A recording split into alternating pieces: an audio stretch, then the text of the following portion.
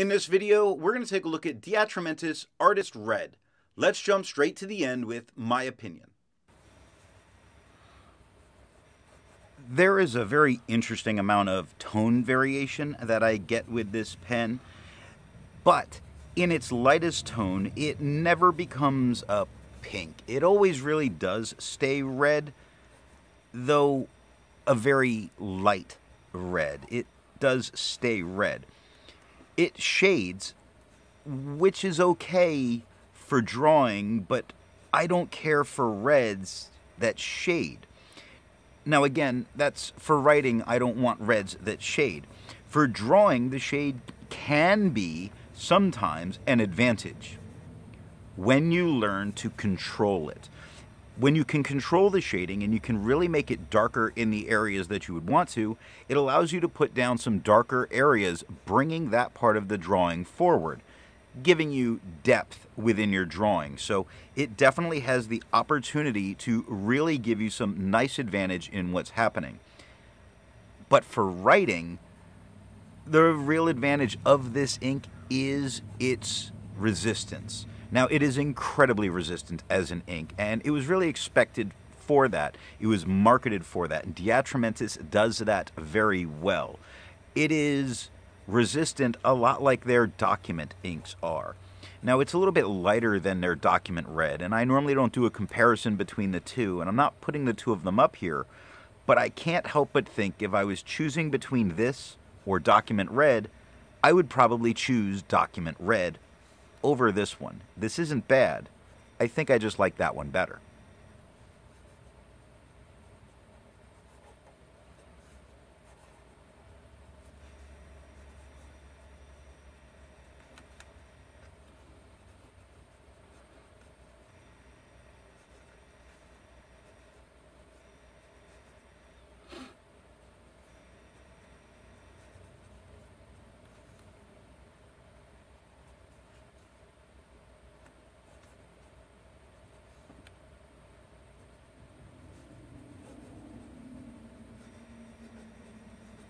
I like to change things up by using a different pen each day. Today that pen is a Pelikan M1000 with a medium nib.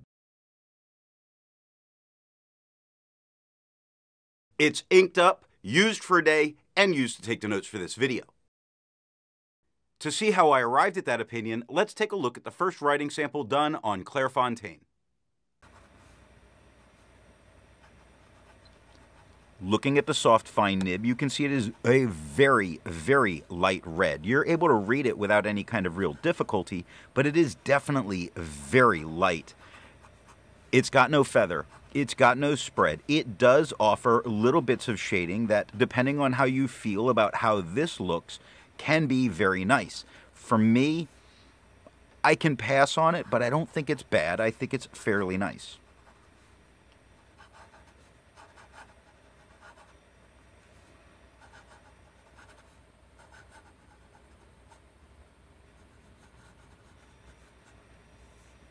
Looking at the broad nib, it is quite a bit darker than the soft fine. It has no feather, has no spread. Yes, it shades very well, and without making it about whether I like shading red inks, I do think it is shading incredibly well and really giving character to what's on the page. It's just a matter of if that's what you want.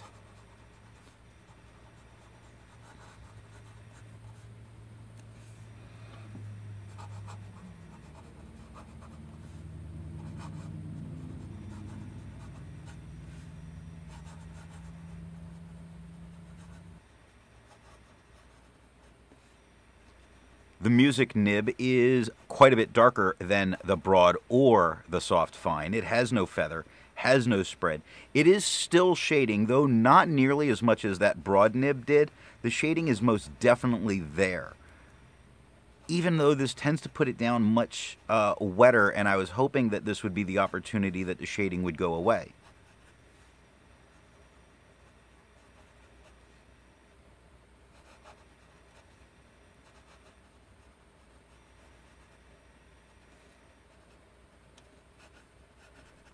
Now, looking at the back of the page, we see that there is no ghosting and no bleeding. To have a range of experience with this ink, all of the writing samples are done with a Platinum 3776 with a soft fine nib.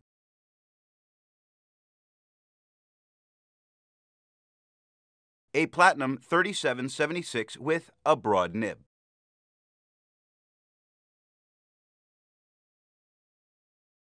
A Platinum 3776 with a music nib.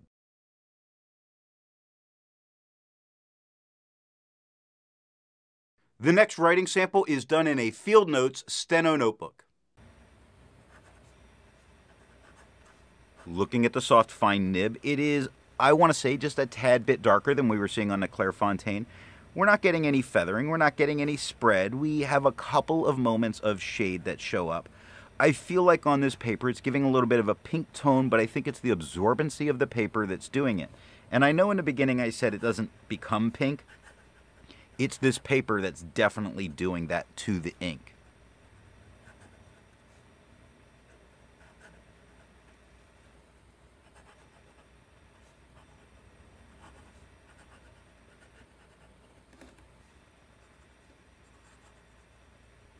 Looking at the broad nib, it is a pink tone.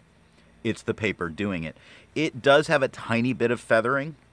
Manageable. Really, it's very manageable. It doesn't spread. It does have a couple of moments of shading, like if you see the word handy, the H is a little bit darker than the rest of the word. Died is a little bit darker than he right next to it. So it's there, it's nice, it's pink.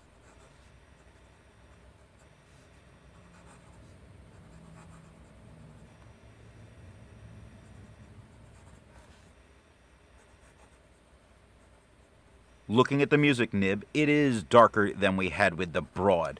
It does feather a little bit more than the broad. It's a little bit wetter than the broad was. It doesn't really spread, or if it is, I'm not really seeing it.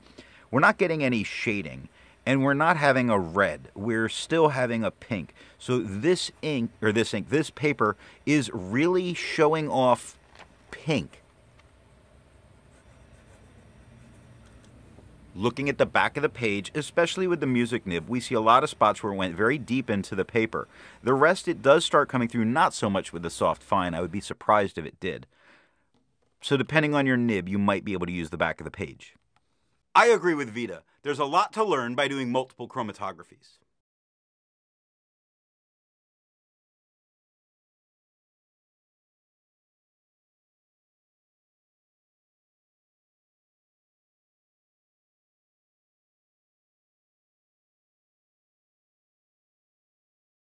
The next writing sample is done in an Ampad steno notebook. Looking at the soft fine, we still have some of that pink tone. It's going on with these cheaper produced papers, though we have quite a bit of the red. The soft fine has no feather. It has no spread. It is shading, although I think it's shading very well. And when it shades dark, it shades and really shows that this is a red ink. I think it looks best as that red and not the pink that we're getting on this paper or the last.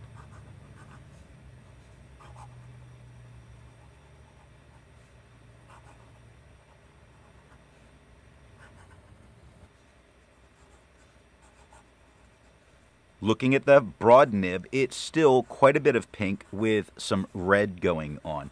Now, we don't really have feathering. We don't have spread. We do have shading. And again, as it's shading, it's going towards that red. It's coming out of pink, and it's really giving us a very nice red tone that's pleasant on this paper.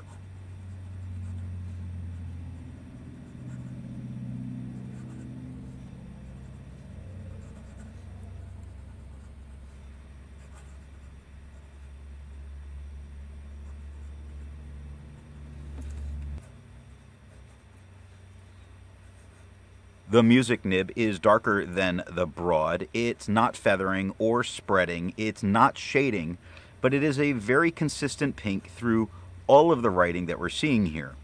Not a fan.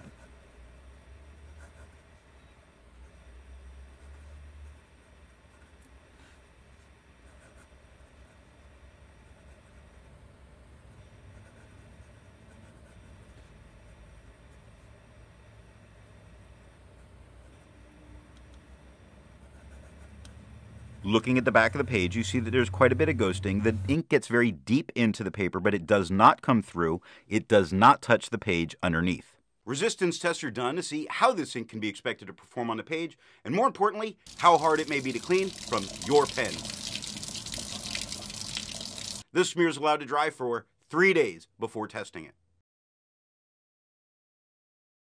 And here we see the results of the resistance test.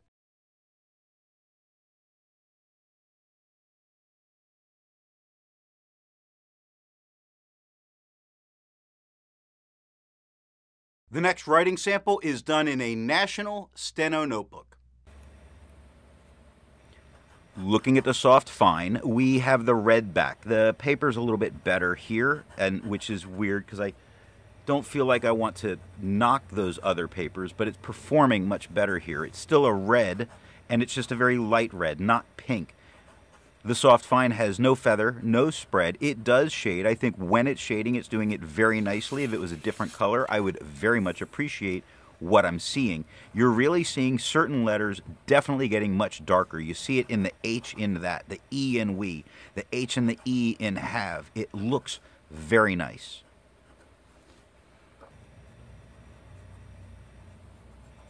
The broad nib is a bit darker than the soft fine. It has no feather, no spread. It is still shading. It is still red, not pink. So it was only an occurrence on those two papers. Again, the shading here is, if you can like it on red inks, I think does look very good, very pleasant to the eye. Really gives some character here.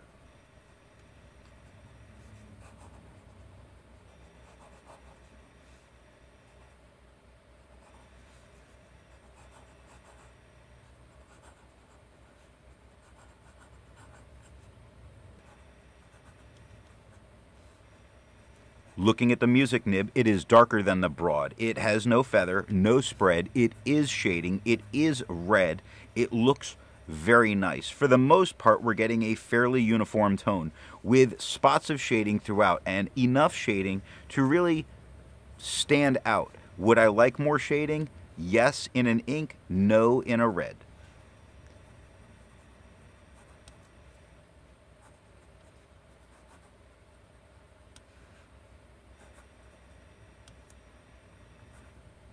Looking at the back of the page, we see a very minor ghosting, so you probably could use the back of the page, and there's no bleed through to touch the page underneath.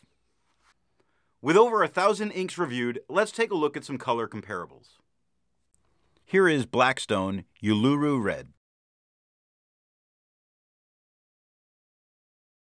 Here is Atramentis Red Brown. Here is Mont Blanc Burgundy Red. Here is Robert Oster Rubine. The next writing sample is done in an Office Depot Steno notebook. Looking at the soft fine nib, it is a red, not a pink. It doesn't feather, doesn't spread. It does shade. When it's shading, it's doing a very nice job of it. Really brings your eye to particular parts of the writing. Really shows some of those downstrokes that may be a little bit heavier. So personality coming through onto the paper. Quite nice.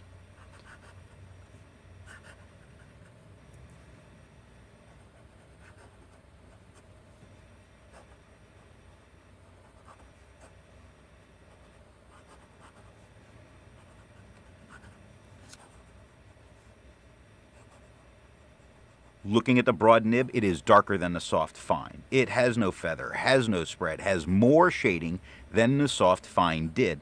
Now, I would generally expect more shading from the soft fine because it's a soft nib, but it's also a very dry pen to write. This broad is quite a bit wetter. So we get a very nice red with some decent shading throughout it.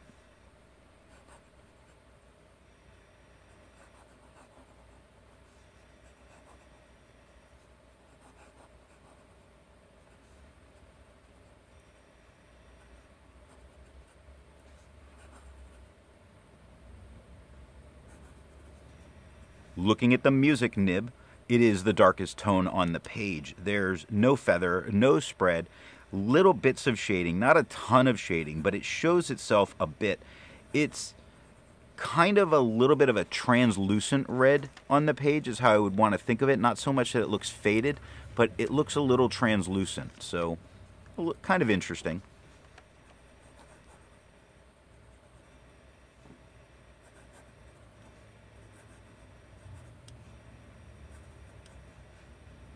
Looking at the back of the page, we see very minor ghosting. You could use the back of the page. It did not come through and touch the page underneath, so it has no bleeding. While it's nice to find other inks in the same color family, I'd prefer to find an ink that complements its color on the page. Here is Birmingham Pen Company's Frick Park Fern Hollow Creek. Here is Diamine Twilight.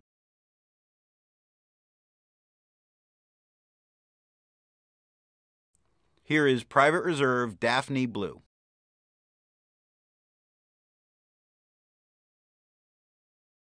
Here is Robert Oster Fire and Ice.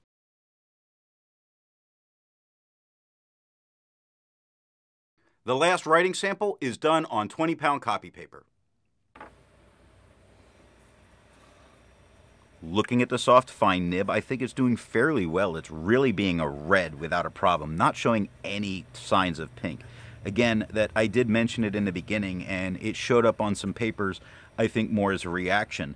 This has some feathering, as we would expect. It has a tiny bit of spread, but really minuscule and not really worth worrying about. It doesn't shade. It is a consistent red the entire time. So for that, I consider this to be very good for this paper.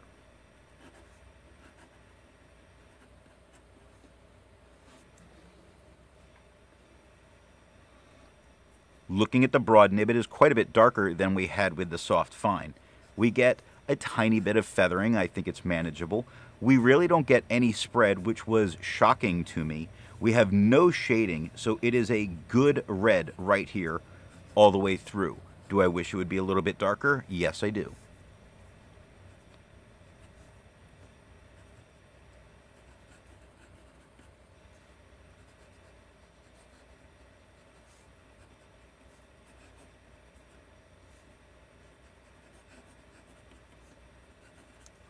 Looking at the medium nib, it is darker than the broad, that darker red that I wanted. Here it is. The medium has a tiny bit of feathering, totally under control. A tiny bit of spread, totally under control. No shading. Great, solid performing red all the way through. I think it looks very nice here. So if you're looking for a red ink to go on the office copy paper, here's a winner. Looking at the back of the page, we got no bleed through that touched the page underneath. Sure, we got spotting coming through that looks like it would have. You couldn't use the back of the page, but I think what's happening in its performance on the other side is worth it in trade-off. So what nib and pen do I think is going to give the best writing experience with this ink? When I'm trying to recommend a pen for this one, it's difficult because they're talking about it as an artist ink, and the shading can be something that is desirable, much more in that case for red than for me writing with red. Now for writing to get a good solid line, I would really want to use a wet or very wet fine or medium nib. Otherwise, you're going to get shading coming through. When I was using the Pelikan M1005 with the medium, it is wet, but it wasn't wet enough to sort of get rid of the shading in all of this writing. I wish it was, but you're going to probably need kind of a gusher, but that medium writes more towards broad, so for what that's worth.